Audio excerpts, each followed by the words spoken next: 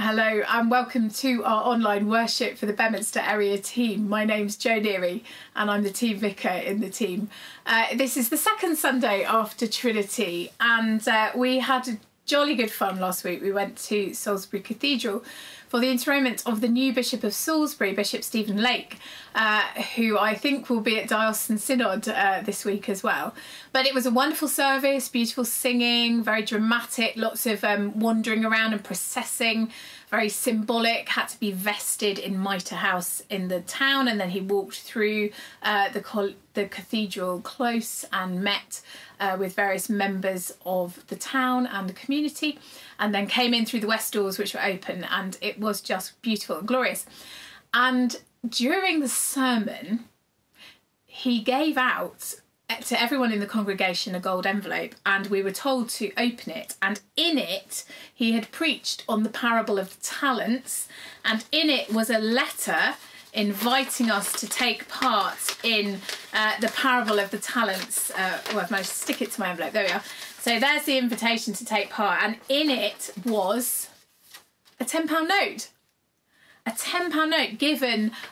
This £10 talent is for you to take home and to make it grow as a sign of the kingdom of God. How exciting. It was given through an anonymous benefactor. So £10,000 was given away in the cathedral on Sunday.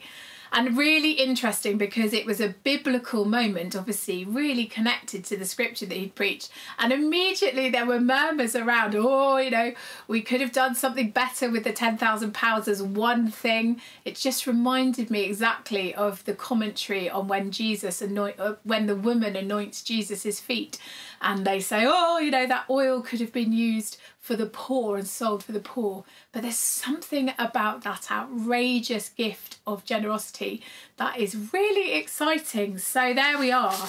I haven't decided what I'm going to do with mine yet. I think David is planning on asking people to pledge to match the gift, and then to set up a hardship fund for those who are facing troubles due to this increase in the cost of living. So, but we'll wait and see. But really, I was just so astounded. What a very bold statement for our new bishop. So we give thanks for him and his ministry and his beginnings in the parishes and the diocese this week.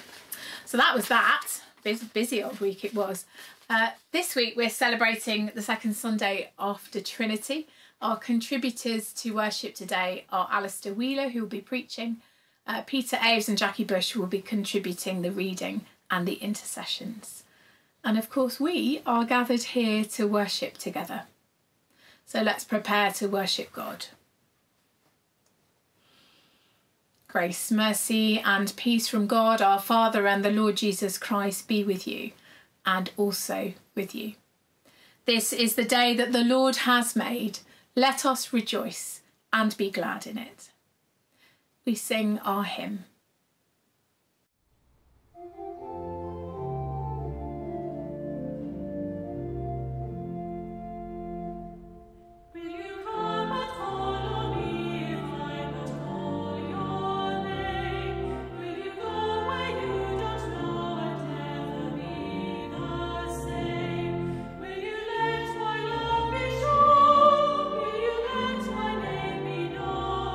Will you let my life be grown?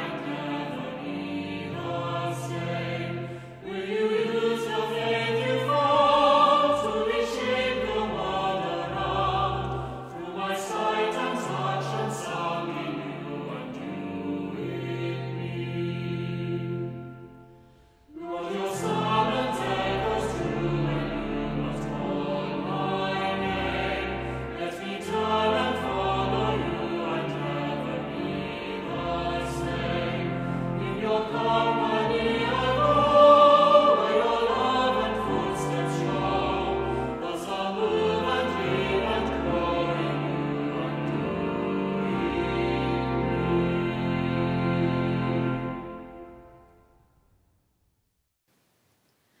come to our prayers of penitence.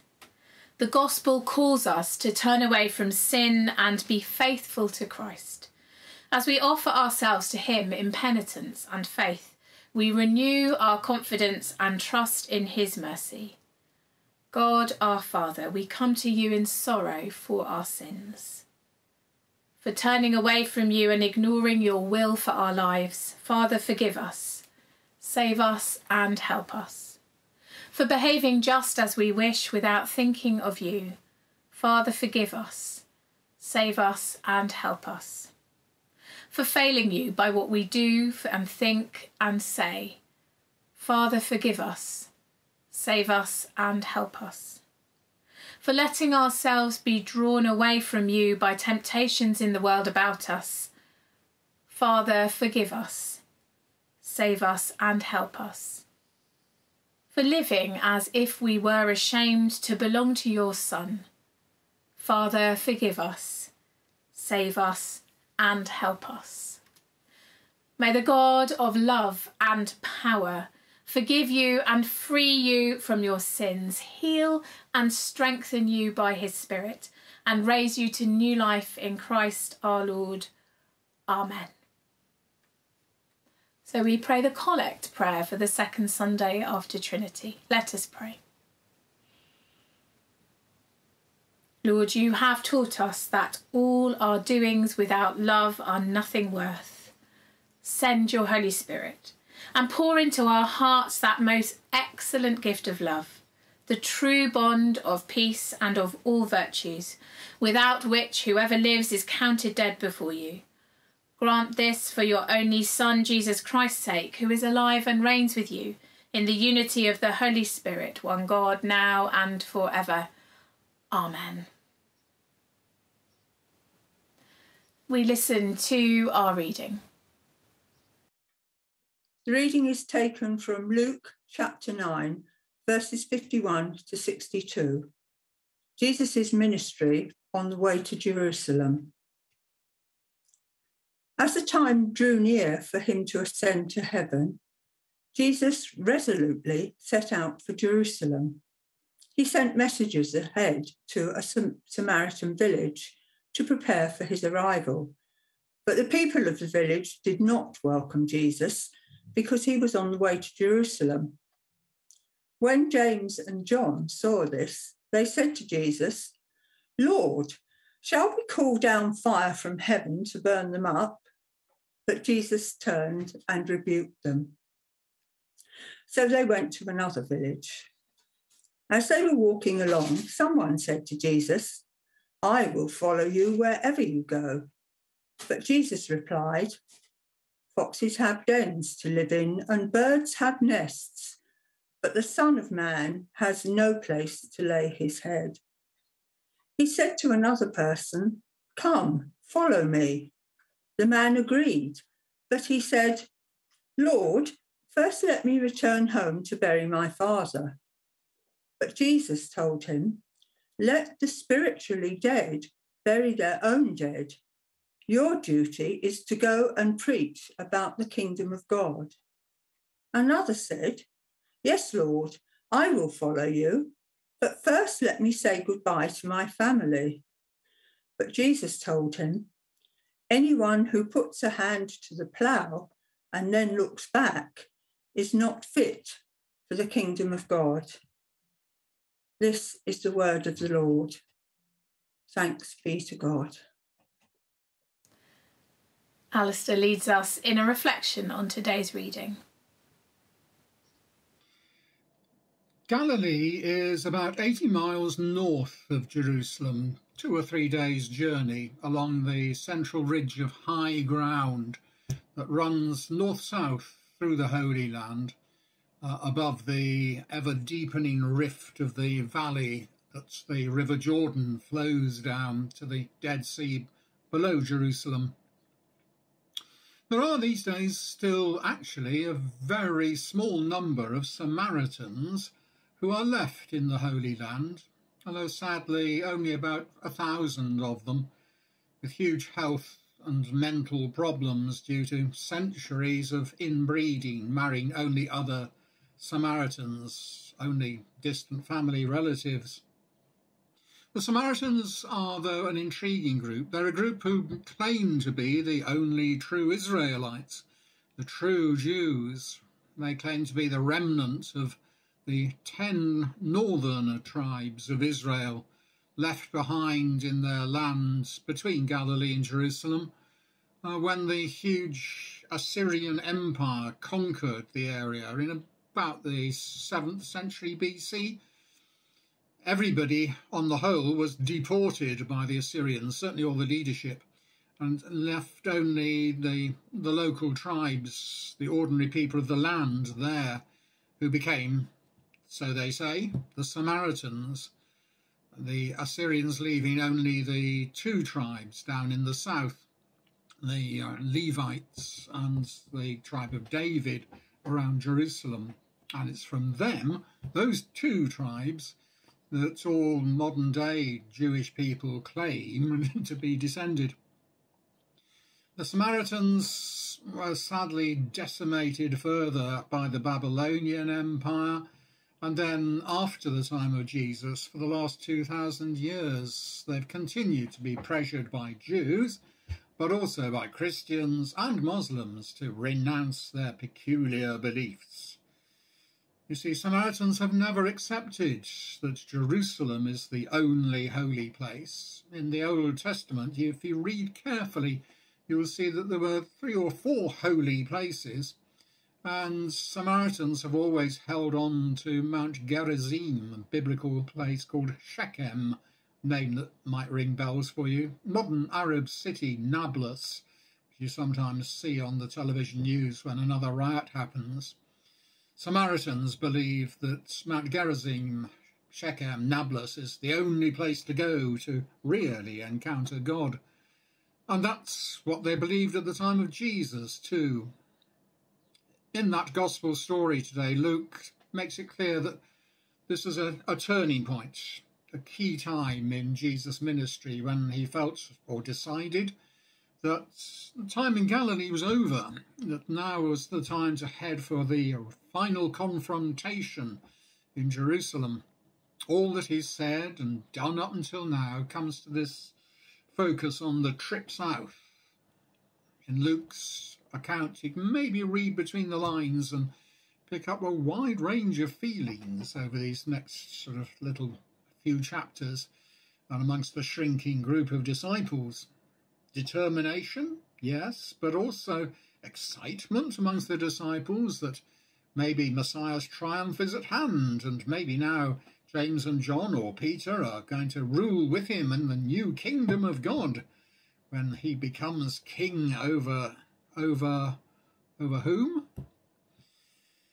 At any rate, it was perhaps totally unsurprising then that when 2 or 3 of the disciples went ahead of the group to try and arrange overnight accommodation on the way south and entered a Samaritan village, that the locals sent them away with a flea in their ear because they weren't heading for Mount Gerizim, but for south, for Jerusalem. No way, go away. The disciples' vigorous reaction, wanting Jesus to bring down fire from heaven and burn the lot of them up, is also maybe understandable. Like many people, clearly some at least of the disciples still thought that Jesus' role as Messiah, as Christ, would be to bring down judgment from heaven on anyone who disagreed with him. Mind you, it does also sound a bit challenging, doesn't it, when Jesus is recorded by Luke as twice saying to people wanting to go with them on to the showdown in Jerusalem, but wanting assurance or wanting even time to bury their father, which would normally happen the next day, or go home to say goodbye to the family. Jesus affirms there is no time. Everything now is urgent, decisive, pressing, and they must press on. Like other passages which we find surprising or a bit in your face, I think we need to take these verses as part of the wider whole. There are times in life when decisions are urgent, but more often, especially with issues of faith and belief and maybe disagreements with others, we take our time to make our minds up. There are also times, as seems almost to be the case with Jesus here, when we are stressed or pick up others around us stress, and when, like the disciples, we can want God to fix it and sort it. Yet, of course, in and through his whole ministry, Jesus is usually at pains to show welcome, encouragement, dialogue, openness, and encourages his disciples then, and you and I now, to do so also. So perhaps next time someone says they disagree with what you believe, like Jesus, maybe the best answer may simply be not to call down fire from heaven, but to gently and quietly move on. And remembering also that there will be, for all of us, times of stress in life and in faith when urgent decisions possibly do need to be made, and that when those times are upon us, Jesus understands, because there was that time then when he also was under pressure, under stress, and heading for deadlines south in Jerusalem. Let us affirm our faith in Jesus Christ, the Son of God. Though he was divine, he did not cling to equality with God, but made himself nothing. Taking the form of a slave, he was born in human likeness. He humbled himself and was obedient to death, even the death of the cross.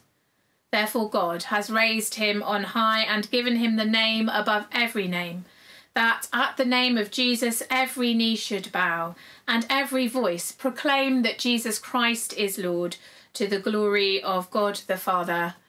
Amen. We come to our time of prayers. Let us pray.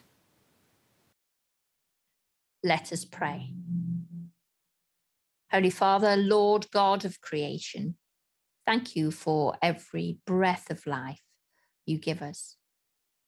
We make many mistakes in life and many excuses for them, but thankfully you do not only see through them, but you forgive us. Help us to follow you more closely in everything we do. Lord, in your mercy, hear our prayer. Holy Jesus, Lord of every nation, please help us now as we pray for peace around the world, especially in Ukraine and Russia, for the Middle East and many parts of Africa. We also pray for all the governments who are negotiating peace treaties for these countries, and for all aid agencies working in war-torn areas, and all those who are injured and dying this day. Lord, in your mercy, hear our prayer. Holy Spirit, our guide and comforter, help us to know your presence and inspire us in all that we seek and do, and guide us in being more Christ-like followers in this world where there is so much darkness that surrounds us. Let us be your light that shines in our villages and towns. Lord, in your mercy, hear our prayer.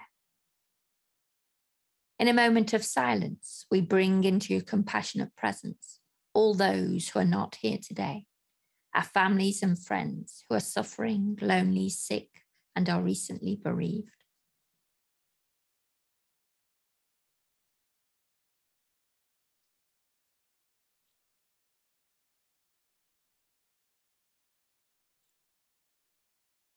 Lord, in your mercy, hear our prayer.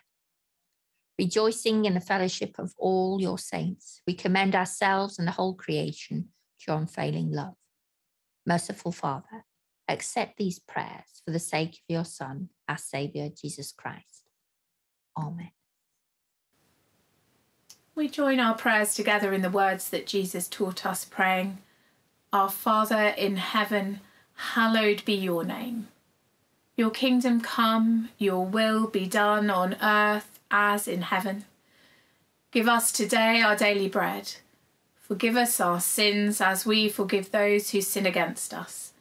Lead us not into temptation, but deliver us from evil. For the kingdom, the power, and the glory are yours, now and forever. Amen. Christ give you grace to grow in holiness, to deny yourselves, take up your cross, and follow him. And the blessing of God Almighty, the Father, the Son, and the Holy Spirit be with you this day and forever. Amen. Go in the peace of Christ. Thanks be to God. Thank you for joining us for worship. Take care, stay safe, and we'll see you again very soon. Bye-bye.